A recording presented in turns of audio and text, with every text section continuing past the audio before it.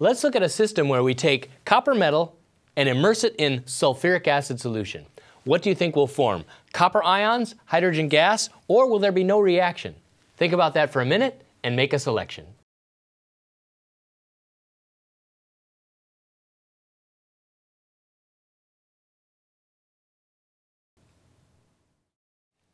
Let's look at a possible explanation for each answer. A, acids dissolve most metals, so copper ions should form.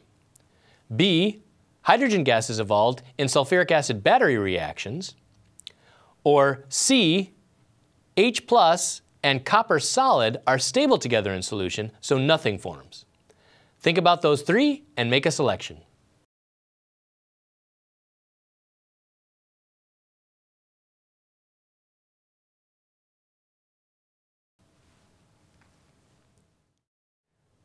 We're talking about immersing some copper metal in sulfuric acid solution. So we want to know, what is the more stable state? Copper ions, hydrogen gas, or will no reaction occur? Well, we should go back to our table of standard reduction potentials, and I'll reproduce a bit of that table here. This table says that the reaction of copper ions to form copper metal has higher potential, is favored over hydrogen ions forming hydrogen gas. So the favored state is copper metal over hydrogen gas.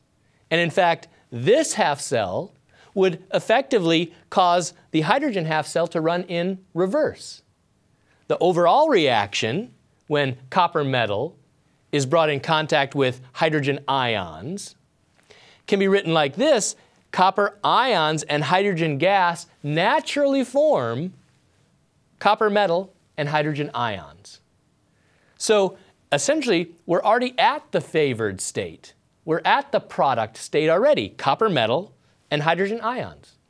So this reaction will not proceed any further. The free energy difference here is negative. K is greater than 1. The products are favored, and the products are essentially where we started here. When you take copper metal, immerse it in sulfuric acid, 1 molar, there's no reaction. The correct answer here, nothing happens.